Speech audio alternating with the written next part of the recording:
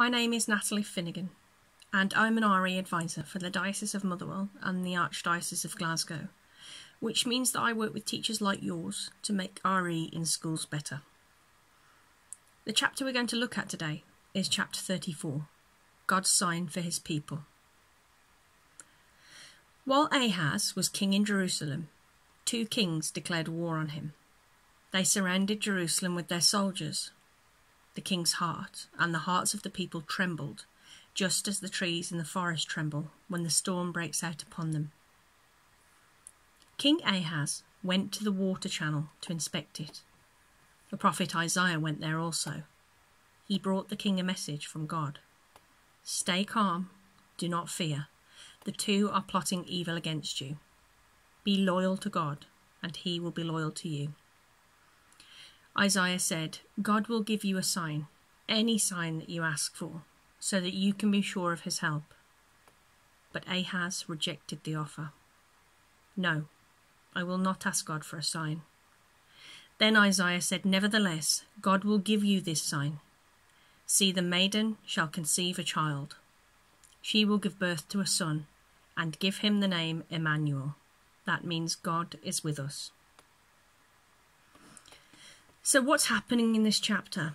Well, we hear that two other kings have decided to start a war with King Ahaz, and that he and his people are very, very frightened. We hear that they are so afraid that they tremble like trees in a storm. The king then meets the prophet Isaiah. And when we hear that word prophet, we might think it means someone who can predict the future to us. And that's certainly how we might hear this word used today.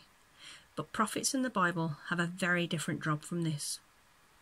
When we meet prophets in the Bible, they bring messages from God, explaining how God wants us to live and what we need to do to make our relationship with God a good and loving relationship. Isaiah tells the king to be calm and not to be afraid.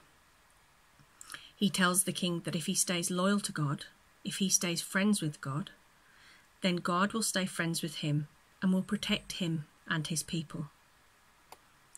Isaiah then says to the king that God will prove his loyalty to him by sending any sign that he wants. But King Ahaz doesn't trust God. He's weak and he lets his fear get the better of him. Isaiah can't believe what he's hearing. He doesn't understand why the king wouldn't want to receive a sign from God.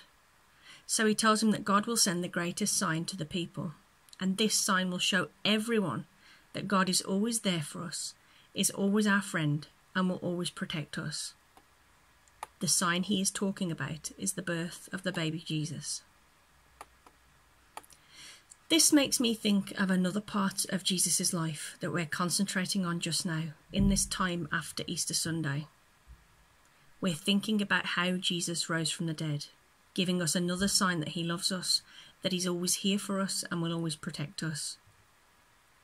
In the readings at Mass just now, we're hearing about lots of times when Jesus appears to people. We learn from these readings that God is still with each of us today in our hearts, in our homes, and in our family and friends.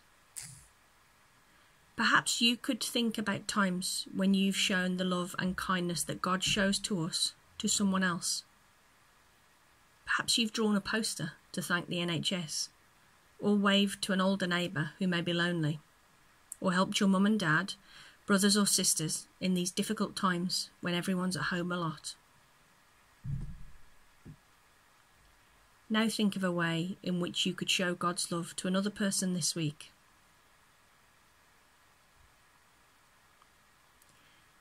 The message of this chapter is to keep faith in God's love for us always, even when times are difficult and we may be afraid. Stay friends with God by saying your prayers and speaking to him, and also trying your best to show that love to everyone you meet.